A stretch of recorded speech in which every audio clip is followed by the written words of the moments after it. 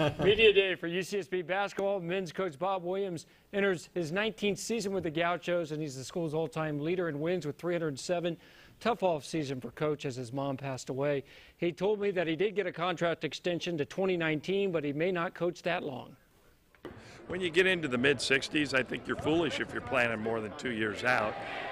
Don't buy ripe bananas. Don't get milk with too long of date on it. You know, I just don't plan on anything that much longer. I'm pretty much a year-to-year type guy in terms of how I approach everything with it. And I have a lot of other interests, and I love this place. I love coaching. I love kids. But, you know, you take it 1 year at a time.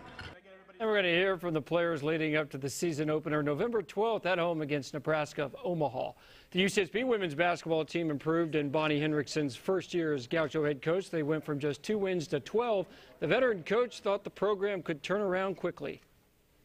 You know, honestly took the job because I believed that we could be successful here and with the academic institution and the reputation it has nationally.